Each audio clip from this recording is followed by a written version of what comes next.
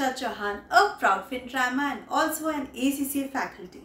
So March exams are around the corner. So here are a few things that you should be doing and make sure you're doing that before your March exam. So let's start.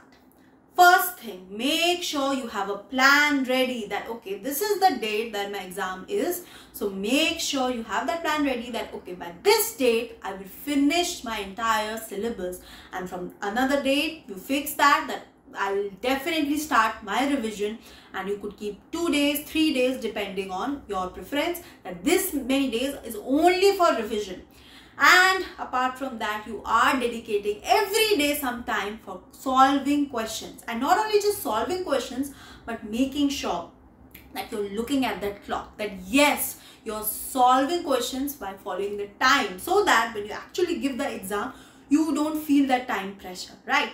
Another important thing is that you need to make sure that you have decided that okay, I will give my mock exam on this date.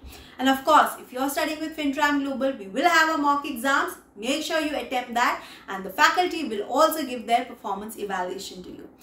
Another important thing is, of course, in case you are self-studying, you can definitely visit our website wherein we have revision boot camp. Yes, you can just see the revision sessions and also do the question marathon wherein we are solving so many questions. So this is going to be very helpful just before the exams.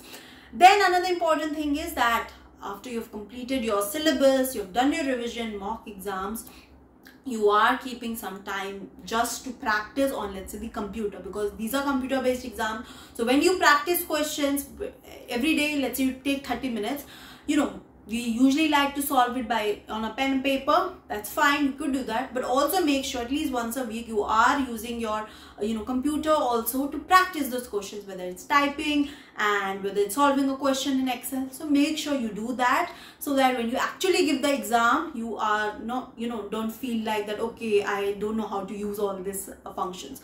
In case this is your first exam, of course, otherwise you would already have the practice, but I will still suggest make sure you practice.